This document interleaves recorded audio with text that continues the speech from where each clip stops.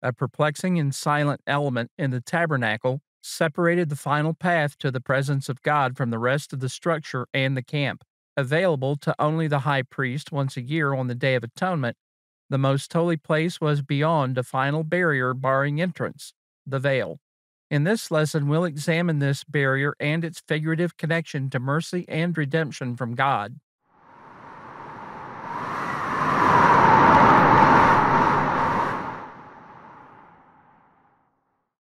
The tabernacle represented the presence of God with the Hebrews at Sinai and throughout the wilderness wandering. Later, the tabernacle remained the center of worship to God, but it was often forgotten as the people strayed from the Lord. Eventually, during the days of Solomon, the tabernacle was replaced by the temple, but the items placed within it and their usage remained consistent. We realize that God didn't live in the tabernacle, nor did he live in the temple in Jerusalem as Solomon observed in 1 Kings 8:27, but it was the area God ordained as the place he could be reached and where sacrifices should be offered.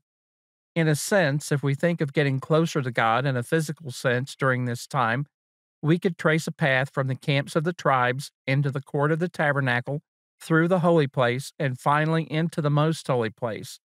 Our journey, however, would end at the massive curtain at the west end of the holy place, beyond which we couldn't pass. An attempt to do so would cost us our lives, as God didn't allow this area to be violated. The curtain, known as the veil, might seem to be a simple divider or deterrent against trespass.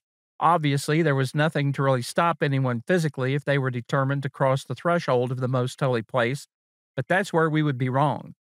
God sanctified the most holy place as the area that would house the Ark of the Covenant. It was there that the blood of the sacrifices on the Day of Atonement was to be offered before the Ark and mercy seat.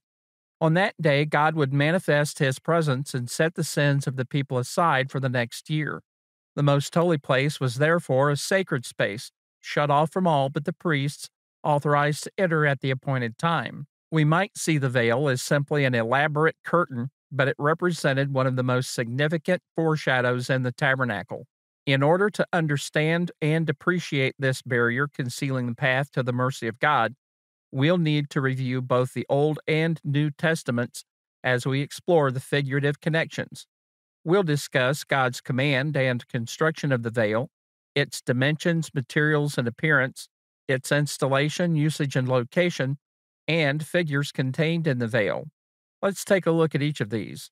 At Sinai, God gave Moses instructions to make the tabernacle and the items that would be used in worship and service to the Lord. The veil appears as the sixth item detailed in the list. God stated, "And thou shalt make a veil of blue and purple and scarlet and fine twined linen of cunning work, with cherubims shall it be made. And thou shalt hang it upon 4 pillars of shittim wood, overlaid with gold. Their hooks shall be of gold upon the 4 sockets of silver." Exodus 26:31-32. As with some of the other objects described, there's a lack of detail other than the materials and overall appearance of the veil. Making the veil is summarized as Bezaleel and Aholiab, along with the wise-hearted men, fabricated each of the items. And he made a veil of blue and purple and scarlet, and fine twined linen with cherubims made he it of cunning work. And he made thereunto 4 pillars of shittim wood, and overlaid them with gold. Their hooks were of gold, and he cast for them 4 sockets of silver, in Exodus 36:35-36. The silver sockets made for the veil were cast from 100 talents of silver gathered from the people, with each socket made from 1 talent of silver for each of them, in Exodus 38:27. Exodus 40 summarizes the day the tabernacle was set up and the installation of the items. In the last lesson, I noted that this followed an inside-out sequence. The tabernacle's structure and curtains were set up, then the Ark of the Covenant was brought in, uncovered, and the veil put in place. Precise measurements are given for some items or certain aspects of items that are made for the tabernacle. As we read the description for making the veil, there are no measurements provided. From the lesson on the tabernacle, we saw that the tabernacle was approximately 18 feet wide and 15 feet high. In order to conceal the most holy place, the veil would have to be wide enough to cover the entire area and tall enough to reach the tops of the posts or pillars that had a uniform size. The absence of specific dimensions conveys the idea that Bezalel and the other workers guided by God would have this information. The veil, like the curtains on the inside of the tabernacle, the door of the tabernacle, and the door of the court, were elaborate tapestries. The cloth that these were made from is described as linen. This implies that the cloth wasn't a coarse fiber, but was skillfully woven fabric. This would set it apart as having a higher quality than what might be found in more casual uses. This type of cloth was of the best quality, and its use in the tabernacle emphasized the fact that only the best would be used in service to God. We may not be able to recreate the exact appearance of the veil, but it was an intricate piece of design and craftsmanship. God specified that blue, purple, and scarlet were to be combined in making the veil and other curtains. Within the texture of the fabric, cherubim were to be embroidered throughout as well. We don't have any idea what the cherubim looked like, but the overall effect would be a finely crafted tapestry. The linen fibers, as well as the size of the veil, would most likely contribute to its weight, so it resisted airflow, but was still light enough to be handled and folded when needed. The tabernacle was made of boards overlaid with gold. These were then interlocked by a series of bars that stabilized them.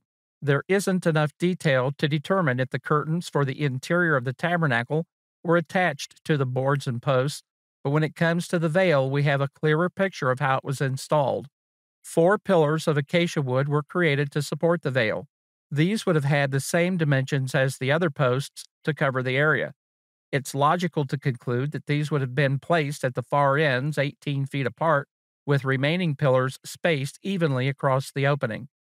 Gold hooks were used to hang the veil, which would have been at least 15 feet high to match the height of the tabernacle. When we review the dimensions for the tabernacle, we have the width, height, and length. Inside the tabernacle, the length of the holy place isn't provided, and without that information, we can't determine the length of the most holy place either. Within the biblical record, the absence of information can be as significant as what we are given. The absence of exact floor space for the segments inside the tabernacle simply points us in the direction of examining its figurative connections and foreshadows. The first figure we can identify is the concealment of the ark and mercy seat. This was the place where God manifested his presence once a year on the Day of Atonement, but it wasn't to be seen. The veil, in a very literal physical sense, invokes the idea of mystery or concealment. At the time the tabernacle was erected and sanctified, the children of Israel would only have been familiar with God's commands contained in the law. They wouldn't immediately see the veil as a figure suggesting there was more to come, or a barrier that implied the containment of prophecy of a day when the mercy of God would no longer be hidden. Their faith in the Lord would have to be anchored in the things they saw, the miracles, manna, parting the Red Sea, and other events. They would have to trust the Lord and be content with what had been revealed. Within the texture of the veil was a hint that the curtain was more than just a door. God told Moses that the veil was to be made with cherubims in Exodus 26:31. These were present on top of the Ark of the Covenant and surrounded the space known as the mercy seat, where God communed with Moses and later accepted the blood of atonement. Cherubim also appear in the vision of Ezekiel as powerful beings accompanying God in the prophet's visions in Ezekiel 10, 11, and 41. David calls on the Lord to shine forth and describes him as the one that dwellest between the cherubims in Psalm 80 and verse 1. This image, recorded by divine inspiration, draws on the figure of the mercy seat, with cherubim facing each other with wingtips touching, shrouding the area. In our time, the idea of the cherubim has been turned into a cute image of a smiling winged child hovering around. The actual description of the cherubim in the scriptures, however, is somewhat different. David supplies information about these beings. He writes, "The Lord reigneth, let the people tremble. He sitteth between the cherubims, let the earth be moved. The Lord is great in Zion, and he is high above all the people. Let them praise thy great and terrible name, for it is holy," in Psalm 99, 1-3. This passage lets us know that God is great and fierce in power and majesty, and while the cherubims may refer to the mercy seat, it's obvious that these beings exist, are servants of God, and are powerful. The visions of Ezekiel are symbolic, but the actions and appearance of the cherubim in those visions lets us know that they're connected to God, work in accordance with His power and authority, and are not beings to be taken lightly. Outside these references, we can't dwell on any heavenly beings or speculate about their activities because that's not an area God has provided information on. What we can conclude from the presence of the cherubims in the fabric of the veil is that the curtain is as much a guardian of the presence of God as the cherubim were on the mercy seat.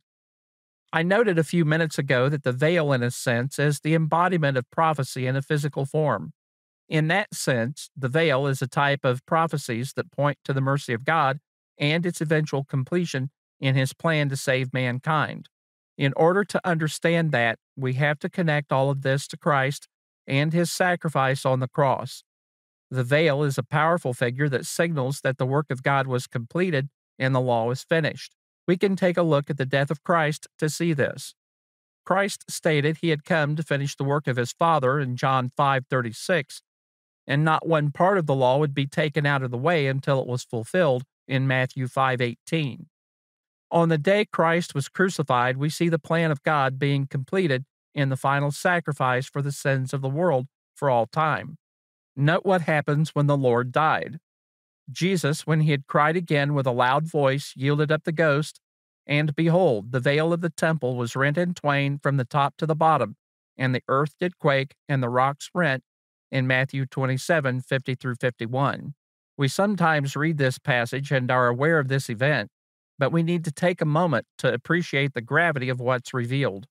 The veil was in place in the temple, blocking sight and entrance to the most holy place, into which the high priest alone could enter one time a year. No one was to see the ark, the most holy place, or have access to them. This was one of the most sacred places on the planet. As Christ died, the veil was ripped in two from top to bottom in Matthew 27:50 through 51, Mark 15:37 through 38, and Luke 23:44 through 46. Whenever I read that, I can't see how the priests and Levites in the temple couldn't understand what had just happened. Maybe they were still too filled with hate for Christ that they wouldn't allow themselves to see it. But the bottom line was that in a single act, God took the barrier away, opening the door to the most holy place, putting an end to the law of Moses. The scriptures help us see the depth and importance of this. Throughout these lessons, we've discussed the scheme of redemption, God's plan and blueprint for saving mankind from eternal death and destruction. We've reviewed symbolism in the scriptures, and I've demonstrated how the figures, symbols, and other things ultimately point to Christ. From the time that man was separated from God until the moment Christ died, everything centered on the accomplishment of this task. As we look at the veil, we find it has a profound connection to Christ. The writer of Hebrews brings this out. We read, "Having therefore, brethren, boldness to enter into the holiest by the blood of Jesus, by a new and living way, which He hath consecrated for us through the veil, that is to say, His flesh," in Hebrews 10:19 through 20. Sin came into the world as a result of Adam and Eve's transgression in the garden. This severed our relationship to God without remedy until the time that Christ died. God appointed Christ as the only acceptable sacrifice for the sins of the world, representing the final statement of mercy and redemption. In this passage, we see Christ, who was sinless and alone, was able to enter the presence of God, offer His own blood as the final atonement, and make reconciliation with God a reality. The writer refers to Christ as the new and living way who passed through the veil represented by His flesh. Christ, in the form of a man, was able to live a sinless life, and when He died on the cross, the barrier between God and man was removed. The veil in the tabernacle and later the temple represented a barrier to accessing the mercy of God. This was an impenetrable obstacle for humans, but Christ was able to pass within that veil, becoming the fulfillment of all God planned and made the final peace with His sacrifice. As the veil was torn in two, the way to the presence and forgiveness of God was revealed. That which was hidden in a mystery was now known and available. The most holy place and dark inside were mysterious. The veil served to enhance this air of mystery, concealing God's eventual act that would fulfill His promise to undo the work of Satan. Paul talks about this in his address to the Colossians. Paul states that the mystery which hath been hid from ages and from generations, but now is made manifest to His saints, to whom God would make known what is the riches of the glory of the mystery among the Gentiles, which is Christ in you, the hope of glory, whom we preach, warning every man and teaching every man in all wisdom, that we may present every man perfect in Christ Jesus, in Colossians 1:26 through 28. God concealed how he would achieve his plan, since none of the princes of this world knew, for had they known it, they would not have crucified the Lord of glory in 1 Corinthians 2:8. The veil represented the concealment of God's plan. In a physical sense, the veil itself was a mystery that hadn't been explained. When Christ died and the veil tore, the mystery was no more. The law was finished, the prophets were fulfilled, and salvation became a reality. Another connection with the veil is that only the high priest was able to enter the most holy place, and then only once a year. The priest had to be accompanied by the blood of atonement, the holy incense burning over coals from the altar of burnt offering, wearing the garments specified for the occasion. Failure to meet these requirements would lead to the priest's death. As we compare this to Christ, we find that he was able to pass through the veil of his flesh, offering his own blood for atonement, clothed in sinless perfection as the ultimate sacrifice. The writer of Hebrews discusses this point as well. First, we have confirmation that Christ is our high priest. Seeing then that we have a great high priest that is passed into the heavens, Jesus, the Son of God, let us hold fast our profession. For we have not an high priest which cannot be touched with the feeling of our infirmities, but was in all points tempted like as we are, yet without sin, in Hebrews 4:14 through 15. The writer goes on to illustrate the importance of Christ in his role as our high priest. But this man, because he continueth ever, hath an unchangeable priesthood. Wherefore he is able also to save them to the uttermost that come unto God by him, seeing he ever liveth to make intercession for them, in Hebrews 7:24 through 25. Now we can put all this together and connect Christ with the veil. Christ was the sacrifice for sin that was ordained by God. He came into the world at the time selected and completed the work of his Father, which fulfilled the law of Moses and the prophets. In one series of actions surrounding his death, Christ was sanctified as the high priest of the new law. He offered himself with unleavened bread in the institution of the memorial we know as the Lord's Supper. He was also the sacrifice and was able to offer his blood to God as an atonement for mankind. He passed into the heavens, the true most holy place where God recognized his sacrifice. The veil marked the way to the mercy of God, and it was the only path to receive this. Christ told his disciples, I am the way, the truth, and the life. No man cometh unto the Father but by me, in John 14:6. Christ was the point at which God's mercy was obtained and made available for all humanity for all time. When Christ was fully revealed and the work completed, the veil tore, signifying the end of the Mosaic era and the law. A final image that stands out for me is the color of the threads used to create the linen from which the veil was made. God specified that blue, purple, and scarlet were to be used, and as the cloth was made, the cherubim would be embroidered. The colors scarlet or a deep red and blue can be combined to create the color purple. The color purple was a sign of royalty and was valued highly even in the 1st century. When Christ was being prepared for execution, the Roman soldiers placed a purple robe on him, placed a crown of thorns on his head, and mocked him as a king. In the King James Version, the robe is rendered as scarlet in Matthew 27:28 and as purple in John 19:5. In spite of the rendering, the colors are represented in the veil, which can be regarded as an indirect foreshadow of Christ. Another aspect of this is that the combination of the two colors into a third is reminiscent of the complementary nature of the Old and New Testaments. The Old Testament would have no meaning without the New, and the New would have no foundation without the Old. This is a strong reminder that the Old Testament is relevant and needs to be studied today. A final observation concerning the colors used in the veil is that the combination of red or scarlet and blue can form purple, but in the right proportions will also create black. We don't know what the veil looked like, but from the description, it may have had a dark, somewhat shadowy presence until viewed close up. This is consistent with the embodiment of a mystery that would be revealed in the future, and that today can be understood by a detailed study and analysis of God's Word. We can summarize what we've learned about the veil and how it serves as a powerful but silent foreshadow of what was to come. The veil represented a barrier preventing access to God's presence and mercy. The veil remained unexplained and therefore represented concealment of God's purpose. The veil represented a single path to reconciliation with God. When Christ died and the veil was torn, the path to God's mercy was now open. Christ passed through the veil of his flesh so that in death he became the final sacrifice for sin, the high priest of the new law, and the door to reconciliation with God. The tearing of the veil at Christ's death represented the end of the era governed by the law of Moses. These are the major points that we can see in the veil. Once more, we see the wisdom and engineering of God expressed in a physical form that signaled the end of the Mosaic dispensation in a clear and unmistakable way. Worship to God included a number of sacrifices that were made daily, weekly, and annually. When we think about this, we don't always stop to consider what this entailed. In the next lesson, we'll discuss the altar of burnt offering as we examine the brutal nature of the sacrifices, foreshadows connecting them to Christ, and the significance of the altar as the focal point where these were made.